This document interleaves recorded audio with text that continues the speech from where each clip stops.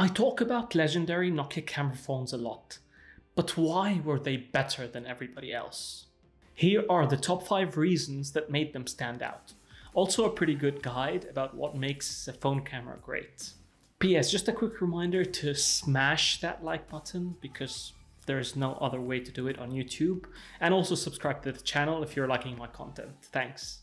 So reason number 1 is custom-made very large camera sensors. While these days most phone manufacturers are pretty much sharing the exact same sensors across similar segments, Nokia back in the day used to have their own custom-built, custom-made sensors specifically for their flagship devices and sometimes even for their mid-rangers. These custom-built sensors would not be found on any other competing devices.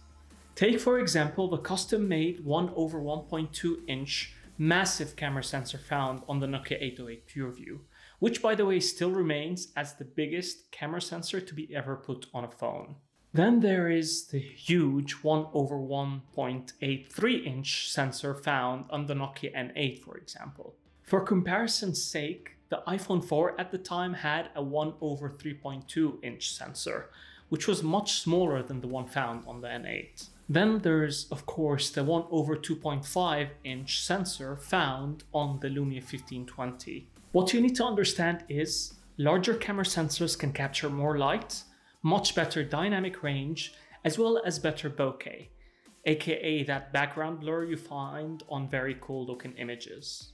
They are the equivalent of large car engines, and as we all know, thanks to Vin Diesel, there is no replacement for displacement. Oh, and don't mistake megapixels for sensor size. You can have a huge sensor with tiny megapixels, and you can also have a tiny sensor with many megapixels. The key is to balance between these two, and Nokia had pretty much the perfect balance. The second reason is Nokia had crazy attention to detail to all the elements that are within the sensor itself. The number 2 reason is attention to detail to every aspect about the camera sensor. A large camera sensor isn't complete without excellent specifications to back it up, and Nokia paid a lot of attention to that. They were innovators when it comes to adopting large apertures. For example, the Lumia 920 from 2012 had an aperture of f2.0. The industry standard at the time was an aperture of 2.4, which was found on the iPhone. To simplify things for you, aperture is the size of the opening for the camera. So a larger aperture means that your phone camera can capture more light. Nokia was also using Zeiss optics on their flagship devices, and Zeiss are the masters of creating a very clean optical lens for the camera. This helps with the clarity of the images as well as trying to minimize light refractions. So the end result is a sharper looking image. Reason number 3 is imaging algorithms. Great camera hardware is nothing without excellent imaging algorithms, and Nokia was also ahead of the pack in that aspect too. Nokia's imaging algorithms prioritized realism and a balanced looking image over oversaturated images and overexposed pictures. And with PureView technology, they went even a step further by trying to combine 5 pixels into 1 pixel, so end up with a very noise-free looking, very pure pixel. They also implemented impressive noise reduction algorithms, and even when they implemented HDR, they gave the users the control over how much HDR they want in an image. These days, imaging algorithms are the difference between a good camera phone and an excellent one.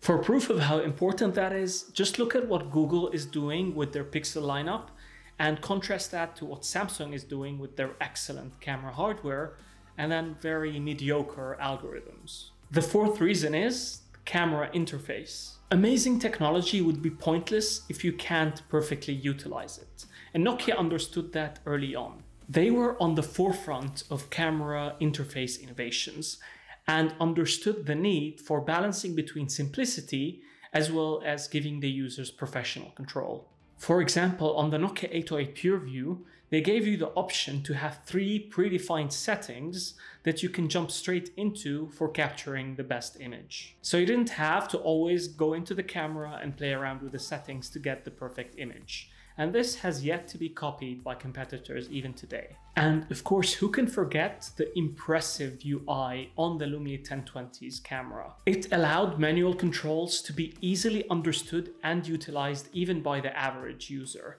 And for me, it's still the gold standard when it comes to camera UX. In fact, I think the tutorial on the Lumia 1020's camera is one of the reasons that I really got into photography and videography. Reason number 5, which is last but definitely not least, was innovation. I know how much of a cliche this term currently is, especially in the tech sphere. Every company does the most mundane thing and calls it innovation. But Nokia back in the day was actually different. From introducing optical image stabilization, which completely changed the game when it comes to low light photography as well as video stability, to helping improve xenon flash and making it as compact as possible, offering the world's first 6 elements lens for image clarity, introducing a variable aperture for different lighting conditions, offering lossless zoom thanks to utilizing a huge camera sensor, offering the first raw imaging solution on a smartphone, to creating the first sensor which doesn't get affected by different aspect ratio. So the images captured in 4:3 or 16:9 won't have any loss of quality. I think you get the idea. Nokia used to be the biggest innovator in the realm of imaging. They were always trying to push the envelope. Since their exit out of the smartphone market in 2014, the focus has been by everybody on trying to improve the software, and hardware innovations have almost completely stopped to a crawl. So these are the 5 reasons why Nokia made the best camera phones. I have a question for you actually. There is one manufacturer these days that is loosely following in Nokia's footsteps when it comes to imaging. Can you guess which one it is? I would love to hear your thoughts in the comments down below. Anyways, that's it from me. I hope you guys enjoyed this video. If you did, please don't forget to share, like, and subscribe, and I'll see you in the next one.